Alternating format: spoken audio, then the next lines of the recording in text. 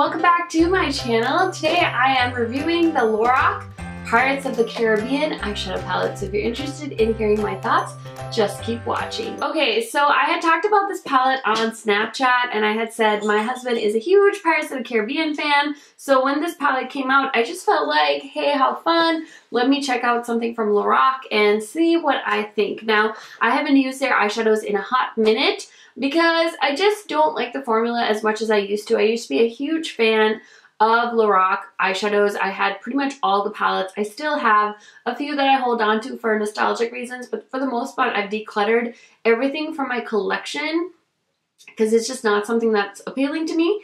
Anyway, this palette came out pretty recently. It is limited edition. The movie does go into theaters May 26th, so this is definitely out early for all you pirate fans out there.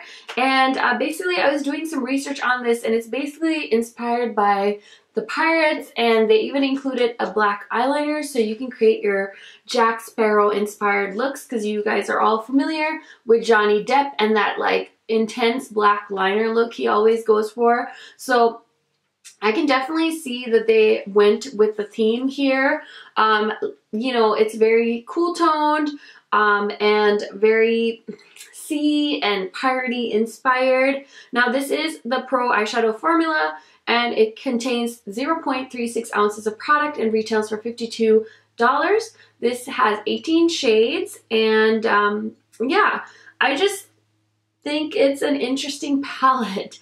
Now the collection also contains some lip creams. Those retail for $26, and they also did a cheek palette which was $30, and that contained 6 brand new shades. Now I did see what's her name? I'm totally blanking. Emily, she was like, what is this for? So actually I saw some other reviews and it's for the blush palette. So if you're really into something like fun and like treasury, you can definitely stick your blush palette in here in the eyeshadow, which makes it pretty nice for traveling, because a lot of people that I've watched review this product say like, this palette is so unnecessarily bulky, because it really does take away from the LORAC aesthetic, which is very sleek. Their palettes aren't big and clunky, and this is definitely the opposite of that. So just so you guys know, it's definitely like a collector's palette. This isn't something that you can really use every day. It's definitely more of that collector vibe. If you're a big fan of the movie and things like that, I can see you really getting into this palette. So I'm gonna go ahead and swatch this palette first so we can take a look at some of the shades, and then I will come back and give you my thoughts. Okay, so I did swatch the first 2 rows. So this first shade is Ghostly, Starry Night, Compass, and then we have Arg. And then we've got Black Pearl and Yo-Ho right there, the last one. And then on this hand I have Bones, Silver Mist, Treasure, Tell No Tales, Shiver Me, and Cursed. So these are really beautiful. The shade Black Pearl definitely reminds me of like MAC Blue Brown pigment. And then, you know, the shade Starry Night is definitely like an ocean shade.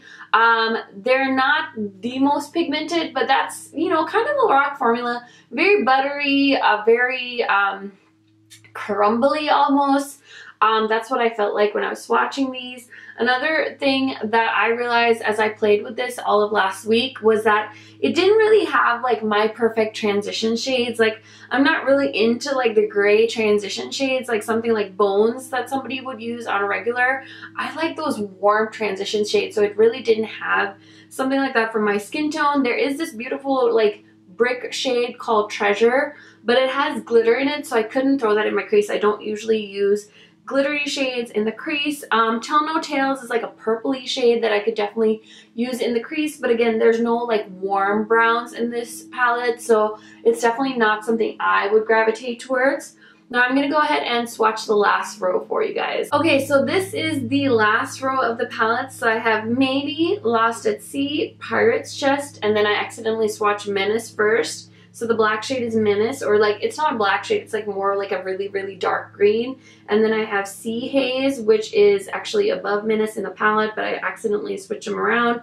And then Silent Mary, which is like a beautiful, like almost purpley gray shade. So again, very pretty colors, just not the colors for me. Okay guys, so for my thoughts on this palette, like I already mentioned, I do think the packaging is really bulky. It is definitely not going to be very travel friendly for you, and it's a little bit heavy too, so I would definitely keep that in mind. I'd also mention I don't feel like this has a lot of transition shades for somebody like me with my skin tone, maybe even darker. I definitely think this is going to be a cool girls palette. Like if you're into cool tone shades, this is going to be your go-to palette. For me, not so much. I do like the eyeliner that they included. The formula on this is really amazing. Like I would love to keep this, but the palette is definitely not one of my favorites. I can see, you know, somebody that's really into collecting movie palettes and like, you know, things like that, Disney palettes, I can see that for you. But as far as me, for everyday use, I would never gravitate towards this palette.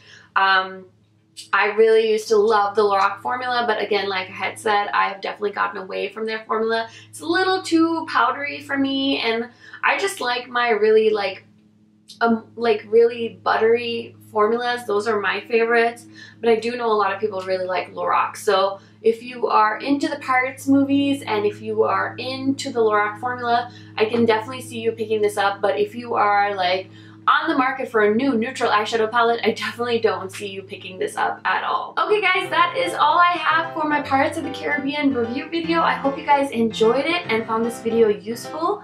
If you did, go ahead and give me a thumbs up. Don't forget to subscribe to my channel and stay tuned for more videos coming soon. Have a great day guys. Bye.